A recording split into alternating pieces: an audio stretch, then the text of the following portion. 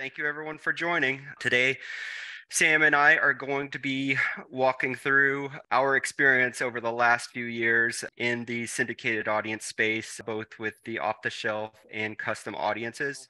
Right off the bat, quick intros. I am Blaine Britten. I'm the SVP of Data Strategy at Stirista. Have been with the company for about 8 years now, and I lead a team of what I call data unicorns, meaning people who are really creative with how they are leveraging the data that Stirista has access to, but not just creative, able to go in, really massage the data, manipulate it, and get data segments that people haven't thought of how to create in the past. And I think that's been something that's been a really key driver and catalyst for conversations that Stirista has been able to have over the years with folks like Sam. Sam, I'll kick it over to you to introduce yourself and what you do over at LiveRamp. Yeah, for sure. Thanks, Blaine. Excited to be here. Hey, everyone. Really excited to talk to you about custom segments and get started. My name is Sam Rahe. I'm a BD director on the data marketplace team over at LiveRamp. I head up and lead the audience solutions team.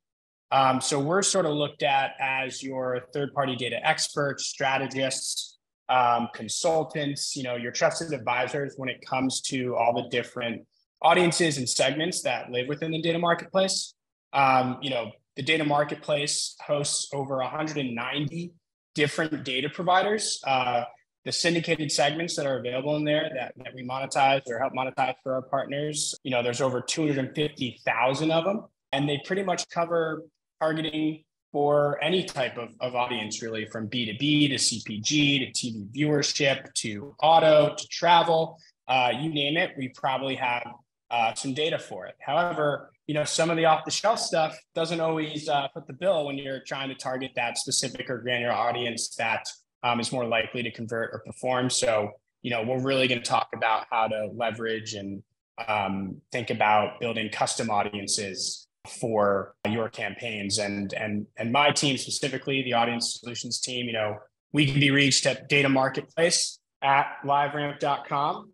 That's your hotline. And yeah, we receive hundreds of audience requests, every week from brands, platforms, agencies, publishers, even other data providers, if you believe it or not. So we really, see it from all sides. And our experience there with helping you find the best data is just in terms of the volumes that we see. Awesome. Thanks, Sam. And Sam gets paid for every reference he makes to data marketplace at liveramp.com. So don't be surprised if you hear that again, and we definitely encourage it. So with our attendees in mind, trying to make sure that we can keep your attention for more than 6 minutes, really want to answer that question of what's in it for you, the viewer. So definitely understand that everyone here is interested in learning about custom audiences versus syndicated audiences. But to that end, I think there's a lot of confusion, maybe not confusion, but lack of clarity on what we're talking about when we say syndicated audience or off-the-shelf audience or custom segments or custom recommendations. So Sam, before I jump in, to our goals. Do you mind giving a quick definition of each of those things, syndicated, off the shelf, and custom? Yeah, I think it's important to kind of define exactly what we're talking about when it comes to a syndicated or off the shelf segment versus what someone can think of when they think of a custom segment. Syndicated and off the shelf, those are the same thing, right? A syndicated or off-the-shelf segment is basically a pre-built audience by a data provider that is available for sort of immediate distribution and activation from the data marketplace or whatever platform you're using for your campaigns. And these audiences, are typically pretty general. Obviously, syndicated taxonomies can get into more specific targeting criterias and have certain attributes or specific collection methods applied to them. But, a demographic audience targeting a certain gender or household income, or even like a past purchase audience for a certain product, all these are pretty much pre-built for easy targeting to the, most in-demand audiences that you're looking for. A syndicated audience targeting minivan owners could be used for, an in-market for minivans campaign, or it could be used for targeting, a moms on the go campaign. But what you have to think about when it comes to syndicated or off-the-shelf audiences is those are just ready to be applied to any campaign, no matter the use case, goal, target, or objective. A custom audience is basically anything that's not off the shelf or not listed as syndicated. It's something where you're looking for a little bit more granularity or a little bit more, bespoke sort of collection data points to be aggregated and added in to an audience for a segment that's for a specific advertiser, for a specific target on a specific campaign. And through the data marketplace, those custom audiences, you won't be able to find in those 250,000 publicly listed segments in the taxonomy. Those will be made available to advertisers sort of privately in their accounts or in their seats at whatever DSP or downstream platform that you're using. So yeah, that's pretty much the difference. And we'll get into some best practices in a second, but basically syndicated off the shelf, anything you see listed, custom, anything that's not there. Yeah, that's a great definition, and thanks for sharing that. Yeah, you would think with 250,000 off-the-shelf segments, we'd have everything covered, but as you'll learn in this presentation, there is still plenty to do despite having the coverage that the data marketplace has. So just to quickly run through the flow of this presentation, we're going to talk about when a custom segment might be necessary, how Sam and his team goes about evaluating existing off-the-shelf segments to find out who is capable of building custom segments. And then finally, we're going to go over some client success stories, use cases, and creative solutions that we've come across in each of our respective organizations and how we solve those challenges on behalf of the advertisers that we work with.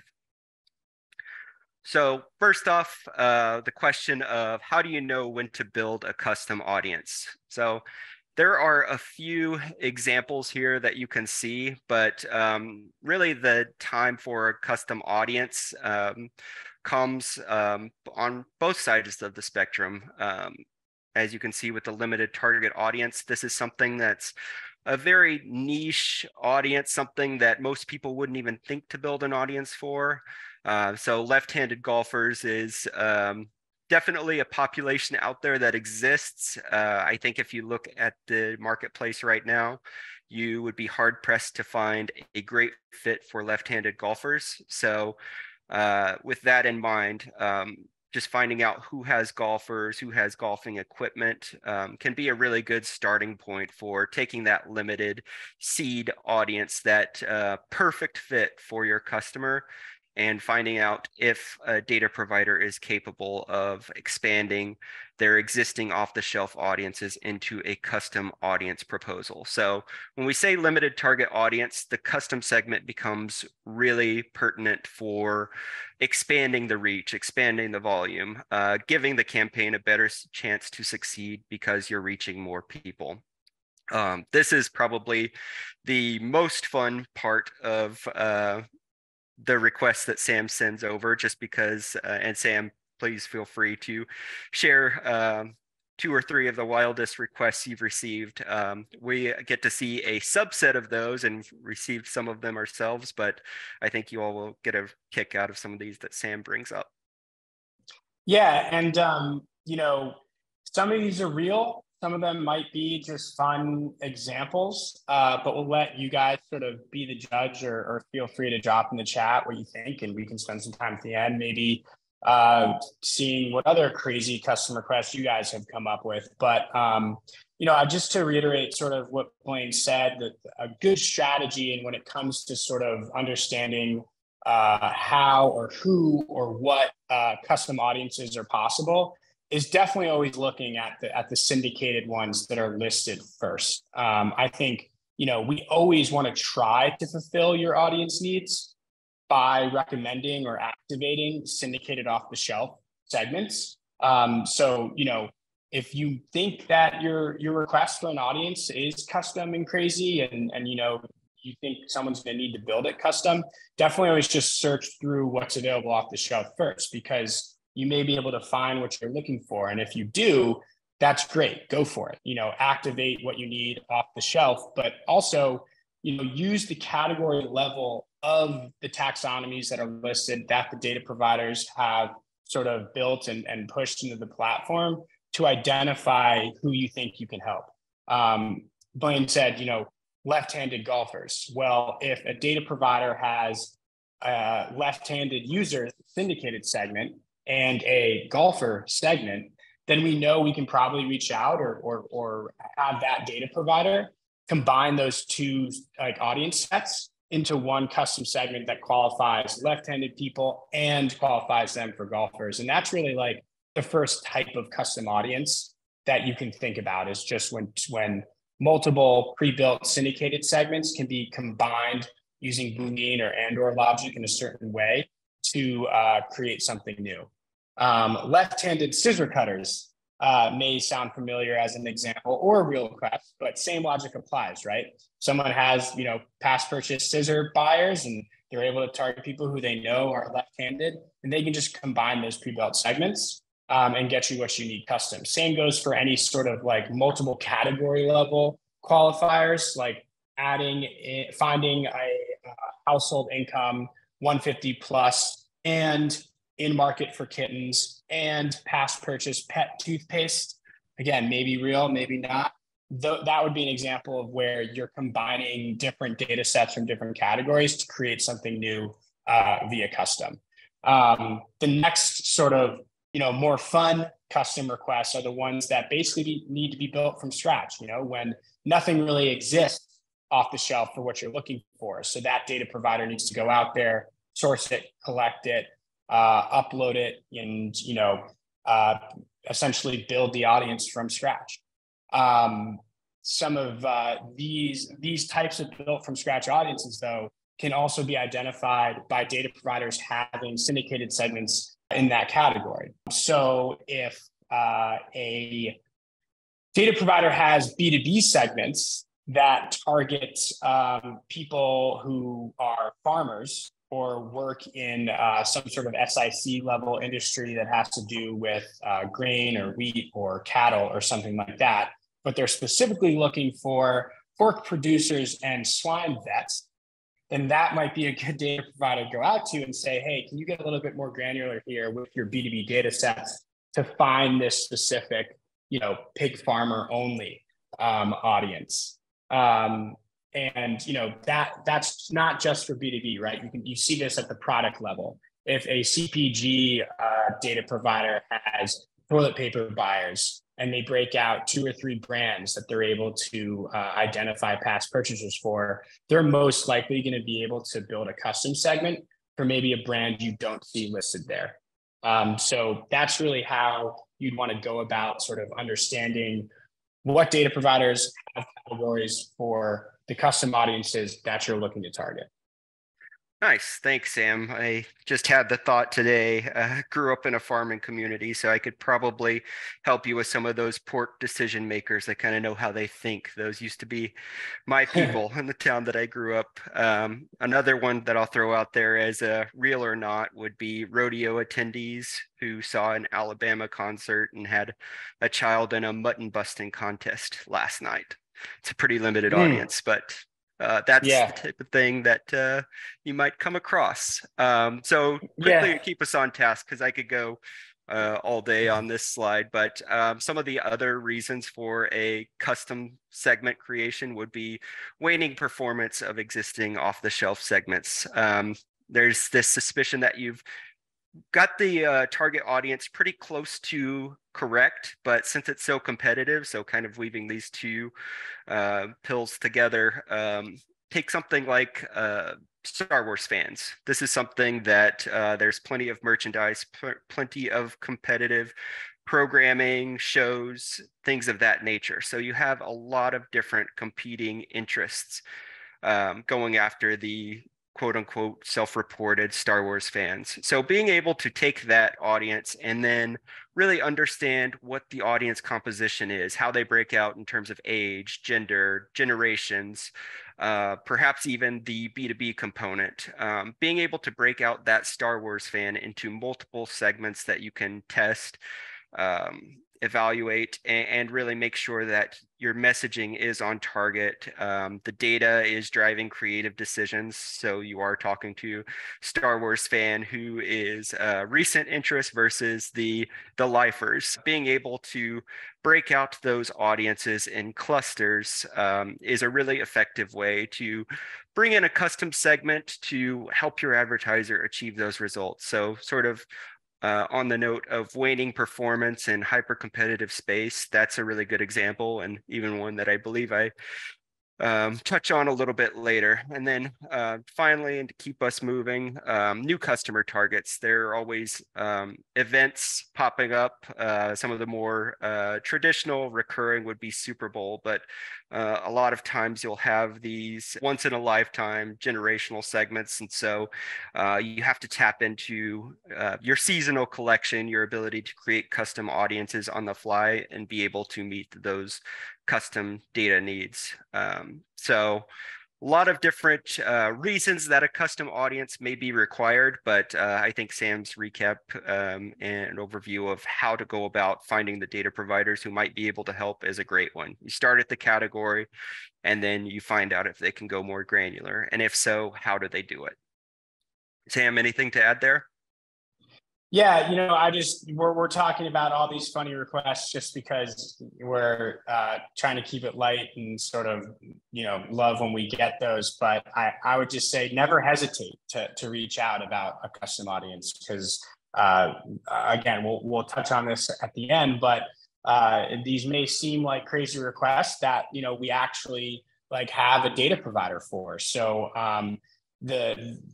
what's possible via the collection methodologies and the sources that our data providers have is pretty phenomenal in terms of what's out there that is addressable and can be collected.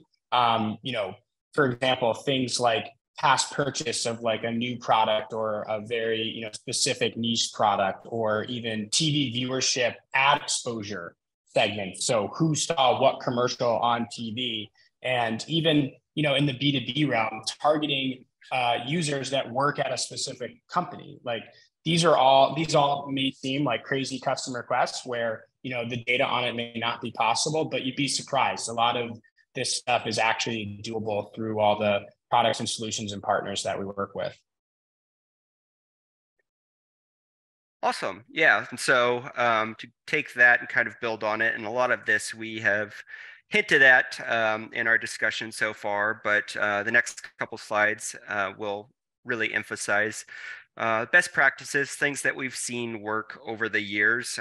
First, from the data provider perspective, I will say from the Stirista perspective, but really any data provider, this would be something that we would recommend. Also with our Fusion partners, this is something that we recommend to them as well. It's to test with many audiences, just because there are a number of different creatives being tested, messaging, content. The audiences that you're using should not be the exception. A lot of times, the only way what works is by finding out what does not work. So anytime we're tasked with custom audience requests, we usually try to come back with at least 3 to 5 potential solutions. That way, as the campaign results come in, the advertiser can optimize toward the best performing audience, and we can continually refine. In that same vein, understanding what's coming down the line, what's relevant, is something that is really going to be a way to get out in front of those custom requests as they come in.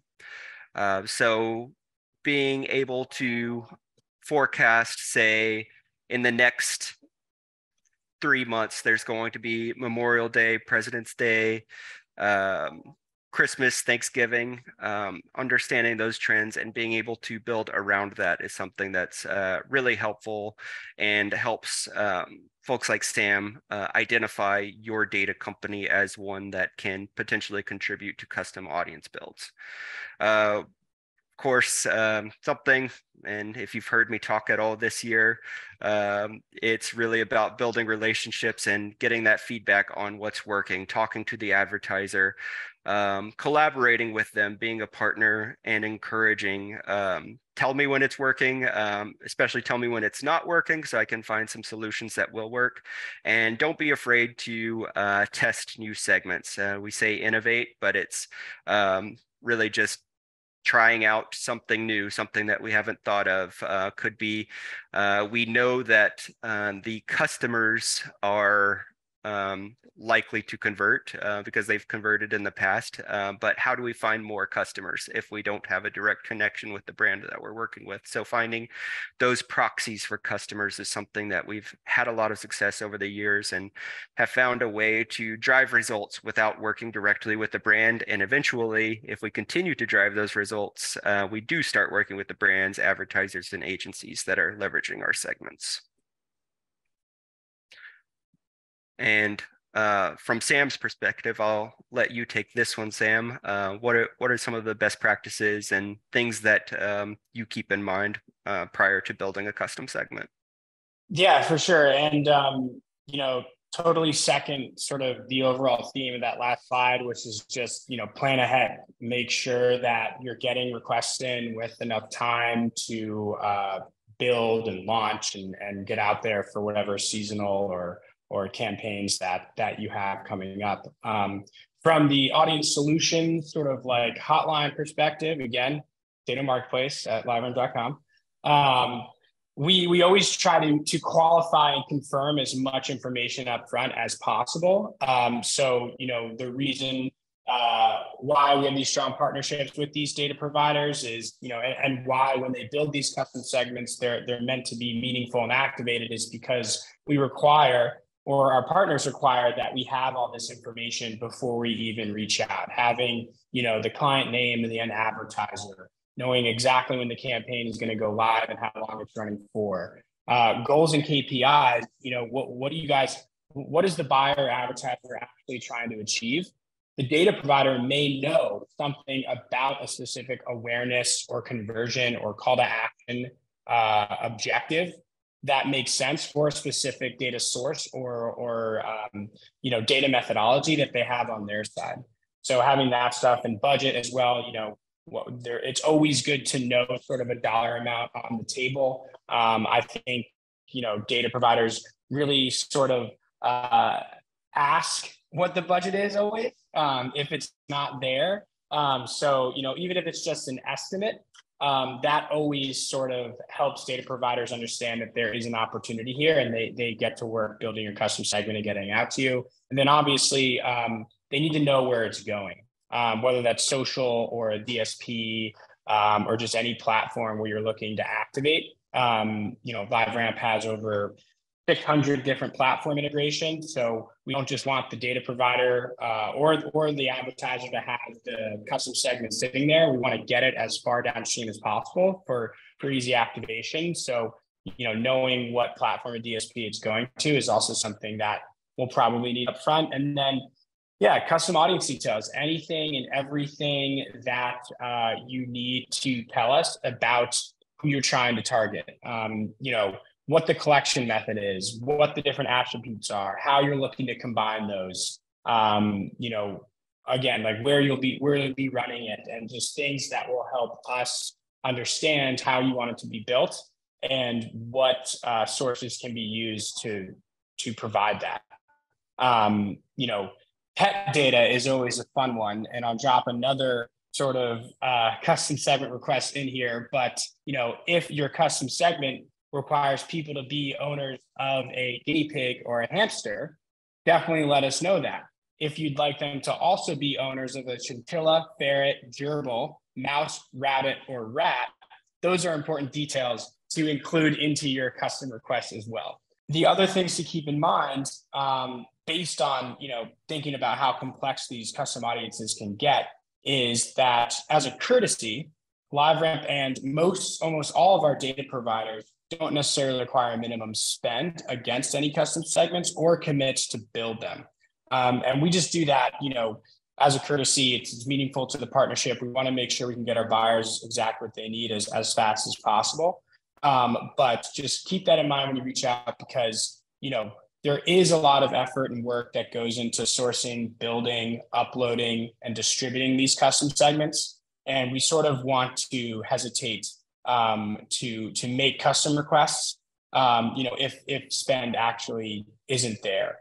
It should really be the last step, meaning like you've got the campaign locked in, you know who you want to target, you've worked with audience solutions to figure out what segments will work or what custom segments you could build. And then once that custom segment is built, you can easily activate it. So activation is definitely imminent when you're making custom requests. Checking feasibility is possible. That's okay. But we just want to avoid sort of like, hey, I was wondering how many people own chinchillas, or what sort of size can you find me for people who have optimistic dogs. Getting into the mind of a dog is pretty complicated in the data world. So if you are making that request, we definitely want that to see some spend or see some activation. And if not, we have strategies to help you and your clients get what you need at the campaign planning process, or maybe it's just an RFP proposal. And we have segments that target, exotic animal owners. Something like that will provide a good proxy for reach or scale, and something that you can submit and tell the client, like, hey, like, here's the segment we have now. Here's what it's forecasting at. When the time comes, we can definitely get more granular and get down to the nitty gritty for what you actually need. But those are just some best practices and things to keep in mind when working with the audience solutions team. Awesome. Thanks for that. And yeah, definitely appreciate the curiosity note. That's something where it is quite a bit of effort to put together these custom segments, and it's going to happen. We want to be as helpful as we can, but to your point, it is very difficult, requires a lot of hands on deck to put together audience segments and custom proposals. So definitely think that this is a great starting point whenever a custom segment may be a fit for the campaign. Really appreciate you sharing that, Sam. The recent success stories that we've had at Stirista with custom segment creation, and really how those came about and how they're doing now. And Sam, I know you've got a slide just to go over sort of the metrics, and I think what it will really demonstrate is that there is a real appetite to be able to tailor a campaign to the correct audience. And there's a trend toward more brands and advertisers requesting custom segments.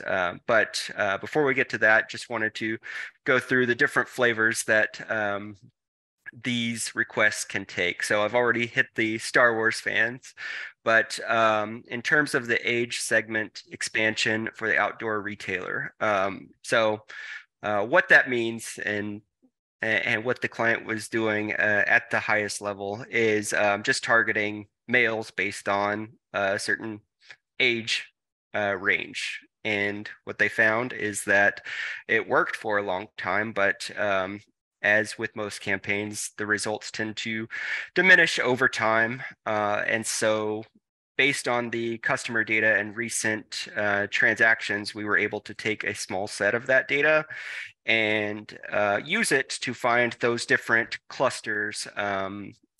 We call them on our side Eagles clusters, but basically a demographic cluster that combines things like age, gender, income, life stage, even geo to a certain extent, and able to find out of those customers which of those clusters really stand out. So instead of one giant age plus gender audience, we're able to create smaller audiences that are more tailored toward the brands, the retailers' current customer base. That way they can find more customers that look like their best customer. Some other ideas that we've put in front of this retailer has been competitive conquesting, looking at the public social followers of competing organizations and clustering those so that they can make their creative decision based on what their greatest impact is relative to that competitor. Meaning, if they are lower priced than the competitor, then their creative might emphasize that. If they're higher quality, their creative can emphasize that. But it's based on having that more precise audience and having that direct relationship and trust with the client, where you are going to have that level of detail and get that feedback so that you can iterate on the segment. That's a big part of this, and something that haven't mentioned up to now, but typically whenever we do engage in these customer requests, we see long-term customer retention, a relationship develop, and just by nature of how Stirista does business, oftentimes it opens up more channels for us to work together. So I'd say that's been one of our big success stories over the years. There's also a pretty big B2B component of what we do, and being able to really get our foot in the door with, say, new business or decision makers, or having SIC codes available for selection, even education background. This is one that I think probably whenever we first started working together 5 years ago, Sam was one of the first ones that we worked on, where we had audiences of Pac-12 alumni, and the request was looking for current students as well as parents, alums of specific schools within the Big Ten. And so by discovering that we had this Pac-12 conference category, it got Sam's team's attention, and there was a direct reach out. So we had this one segment that was the catalyst to many more granular segments, but also some segments that we hadn't even put on the market before, looking at those public social followers once again, and understanding that if you're following a university, I'm a Longhorn myself, typically are either a big fan, an alumni, or a current enrollee. So being able to tap into that and bring just a consumer element to what had historically been a B2B campaign was something that drove really good results. And I think just that line of thinking has really been instilled with the Stirista digital team, and is something that we're always thinking of how we can drive results on behalf of the advertiser that's using our audiences. So anything to add there? Anything you think I left off, Sam, or should we jump to yours? Yeah, I think I'll just add that, that's just a really good example of sort of the custom process and how it sort of evolves with a very specific ask around, targeting at a very deterministic level alumni of a certain college, but through the discovery of followers of, Pac-10 or social media public data that points towards someone who, most likely is an alumni if they follow a certain school on social media, is a good way to think about custom segments too. There's a lot of syndicated data out there, or ways to maybe not get too granular with who you're trying to target via custom, but based on understanding the sources, the buyer and the data provider and LiveRamp sort of come to agreement that hey, this is the closest we're going to get. This is the best we're going to get. Going back to the B2B example, or a B2B example, there's been some custom requests for people who are, Academy members, so that vote on the Academy Awards. That is a custom audience that's fairly hard to target. There isn't a lot of data out there for that. And even if there was, there most likely wouldn't be a lot of scale. However, any B2B segment that targets someone who's working in the film industry or in cinema, or, is a cinematographer or something like that, by casting a net around those audiences, you're most likely going to get to what you're looking for, which is also another strategy and just things for buyers to keep in mind. It could start out as a very granular custom request, but we're going to get you what you need as best as we can. Nice. Thanks for that. Now, jumping over to what you're seeing. I kind of hinted at it earlier, but would love it if you could just comment on what we're seeing here. Yeah, this slide will be really quick. It's really just to show sort of the buyers and data providers on the call that, custom segments are popular. From the hotline or from the audience solutions team at LiveRamp. This is data for last year, and we basically fulfilled or fielded, around 2 or 3 custom requests per day. Custom opportunities come in a lot. We saw a bunch at the beginning of the year, probably because of, new year campaign and planning seasonality. But last year, we activated over 700 segments from over 50 different data providers. So the categories that you're looking at here were where those custom requests kind of fell. So if you're a buyer on the call that has clients that fit into those categories, definitely reach out to us to see what we have. Again, don't think your custom request is so crazy. Just reach out and ask, and we'll see what we can do. And if you're a data provider on that call and you're looking on this call and you're looking to get included, in those custom opportunities, here are the categories that people care about. Entertainment is definitely a big one with, all the different things that are possible now with CTV and programmatic TV and things like that. B2B is definitely on the top there, just because I think, as a category in general, that's a huge, marketing channel. And there are a lot of specific sort of job titles and industries that people are looking for, as well as like ABM segments that we fulfill custom. And then, just the breakdown of platform brands and agencies that reach out about custom, platforms sort of have the most clients logging in or reaching out on behalf of those. So that's what we see there. And then, brands directly are also very interested in custom segments. And, I think in the future, or at least already this year, we've definitely seen a lot more custom requests come in. So again, this is just a snapshot of sort of what we see every day on the ground in the trenches. If you want to get a broader sort of data marketplace view of things, definitely reach out to us and we can try to, get you a more holistic view. But just from the audience solutions team, custom segments are a big part of what we do, and they're only getting more popular.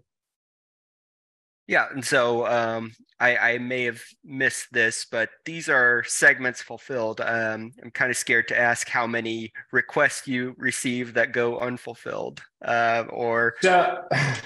So it's actually a good question, because I had to sort of manipulate the Tableau report a little bit to confirm that, that 700 segments activated was actually correct. When I first pulled this, I think it was over 1,500 custom segments sort of like recommended. But I looked into the data a little bit more and saw, okay, at least half of those get activated and some spend is against it. So if you think about the best practice slide I said before, at least some buyers are following those directions. And, I think the revenue numbers that we saw from those custom segments is really what does the talking. Yeah, that's great. And 50% is not bad. I know some salespeople that would take that hit rate on a daily basis. So that's great. Well, I think that aside from your closing thoughts and words of wisdom, we're just about to open up to FAQs. But do you want to comment on this, read it, or just kind of let it soak in for a moment? Yeah, I mean, we can let it soak in. I guess, all I try to do or all the audience solutions team tries to do when we can or when we have the opportunity is ask as many questions as possible to that buyer. The more details we have about who you're trying to target, the better we can recommend and the better we can sort of figure out who to go to fulfill that custom request. I believe in custom audiences. I think I usually say that the sky's the limit when it comes to what you want to target. But this is the fun part about our jobs. The data that is available out there is pretty phenomenal. And the way we sort of aggregate it and LiveRamp provides it in a privacy compliant way is, I think, really important. And just, the better we get at reaching those more granular, more custom audiences, the better these campaigns will perform and the better place the internet will be. Yeah, I couldn't have said it better myself. I think that's a great thought, and eager to open up this chat window and see how our audience did guessing if any of those requests were real. Believe it or not, all of those custom requests that I mentioned were real requests. In Market for Kittens, that one was a favorite of mine. Swine vets and pork producers, that was a good one. Owners of chinchillas or ferrets or gerbils, that was real, that was fulfilled. But some other ones that I didn't actually get to were things around, pet personality. We sometimes get a lot of qualitative custom requests around how people think. And I think via like data online or any sort of records or information that is out there that sort of can read the mind of an end user are always my favorite custom requests. I'm not sure how you would target a pet personality or an optimistic dog. Users of pets who have a more extroverted personality, that one's pretty tough. But surprisingly enough, I think there is a pet data provider out there that could probably have a survey that they send out to their users to say, is your dog optimistic about life? And hey, there you go. That's a custom audience. There was another one, I think, Blaine, this was your favorite one. This is my favorite. Yeah, users who believe that they are direct descendants of wolves. Again, other than, I guess, sending a survey out there that says, hey, do you believe you're a direct descendant of wolves? I'm not sure how else you could target that, but I think Game of Thrones fans was probably the best segment to go for that one. Yeah, that's a good one. I have to think that's a self-reporter. Yeah. I don't think anybody could have thought of that question. But yeah, that's it's always good for a chuckle. And then how are we going to do this? And so you have to always think about even if I had that data, how many people would I have? Probably less than 10. But yeah, that's pretty fun. Pretty fun stuff. So we'll have to keep an eye out. Any predictions for the future aside from you and I being at Ramp Up in 2 weeks? Let's see. Predictions for the future. I think other than custom segments just getting more and more popular, and us and LiveRamp sort of helping out our customers, I think we're going to steady the course. And definitely for everyone on the call, if you see me and Blaine by the bar talking about custom audience requests, definitely feel free to stop by and say hello. Or share your favorite custom audience request that you've seen recently. Yeah, for sure. We are going to make a custom audience request out of it. As Ramp Up attendees who recently hosted a webinar and are currently drinking at the bar. It'll be an audience of 2, so not privacy compliant, but definitely a real audience. So held this screen up just to make sure that if anyone had any questions or wanted to connect with us before Ramp Up, you have our information and the best way to reach out to us. But really appreciate everyone attending. Sam, thank you very much. This has been great, and look forward to seeing you in person in a couple weeks. Yeah, for sure. Thanks, Blaine. We'll see you at Ramp Up. Thanks, everyone, for joining. Feel free to reach out.